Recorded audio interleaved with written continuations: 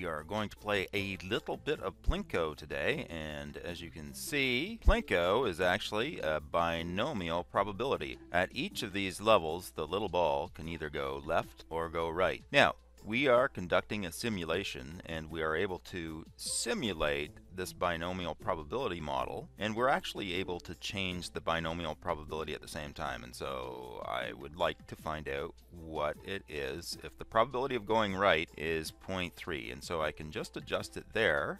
And now I'm going to start dropping the ball, and I can see that yes, it's going left. That doesn't mean that it can't go right, and it doesn't mean that it can not go way over here where it gets 5 rights in a row. Okay, and it can go over here too where it gets 0 rights in a row. And so this is just a nice game for binomial probability.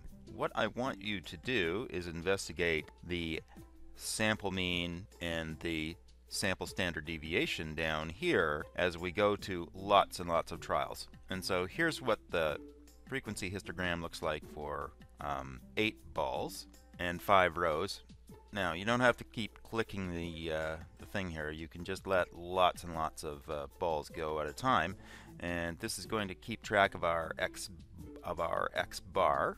What we are interested in is the number of trials that the balls experience, and what the probability is, and how that relates both to the mean and the standard deviation of the final histogram. And I can see this one stabilized around 1.4 after I've done like almost 300 trials. And so just a word on lowercase n and uppercase n, because this can be kind of confusing.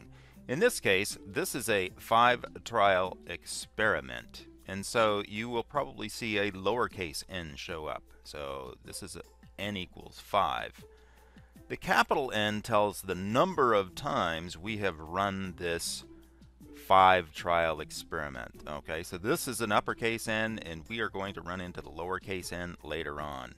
So here we go. See this? This is a, wow, what a fun Plinko game this is. This is a 10-trial experiment, and we can run this a lot.